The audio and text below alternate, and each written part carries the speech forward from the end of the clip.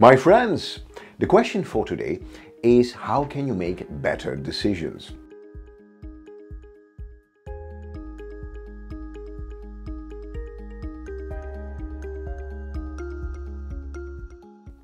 Now, this is what you need to know. If you want to make better decisions, the trick is to avoid making bad decisions. And one of the reasons that we make bad decisions is an effect which is called the Dunning-Kruger effect. Now, what does it mean? It means the less we know about a subject, the more we think we know about a subject. And I'll give you an example. A couple of months ago, I was watching the cooking channel. And on the cooking channel there was this master chef, and he was cutting vegetables with a very sharp Japanese knife. So I thought to myself, if I buy this Japanese knife, I can cut vegetables like a master chef.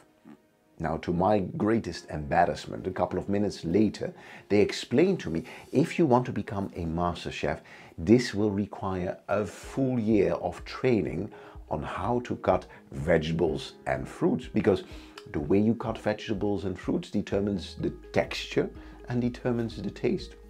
The Dunning-Kruger effect in action. The less we know about a subject, the more we think we know about a subject. So, there's a lesson for all of us. Next time we recognize the Dunning-Kruger effect in ourselves, then pause for a moment and ask ourselves, do we know enough about this subject? This avoids making bad decisions. After all, you don't have to be sick in order to get better.